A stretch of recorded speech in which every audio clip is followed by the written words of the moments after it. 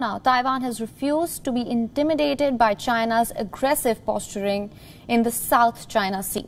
Taiwan's military says that it reserves the right to self-defense and counter-attack, a clear message to China's People's Liberation Army. In recent weeks, there has been an uptick in Chinese military activity in the region. Multiple PLA jets crossed into Taiwan's air defense identification zone. They were repelled by Taiwanese fighter planes. The PLA flight nearly 40 sorties featuring anti-submarine warplanes, multi-role fighter jets and bombers. Taiwan has described these military drills as harassments. The country says it has clearly defined procedures to respond to Chinese aggression. Taiwan's president said that China is a threat to the regional peace. Beijing has rejected such allegations. Since China does not recognize Taiwan's sovereignty, it says there has been no airspace violation in the South China Sea.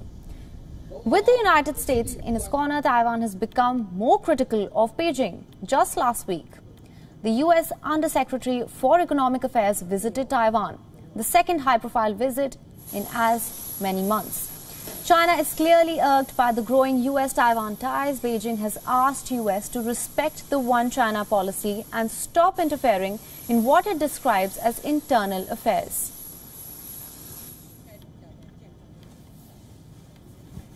China urges the U.S. to redress its mistake, strictly abide by the commitments made in the 3 U.S.-China joint communiques, stop any official visits and military relations between the U.S. and Taiwan, stop interfering in China's internal affairs, stop its words and actions that damage China-U.S. relations and the peace and stability of the Taiwan Strait.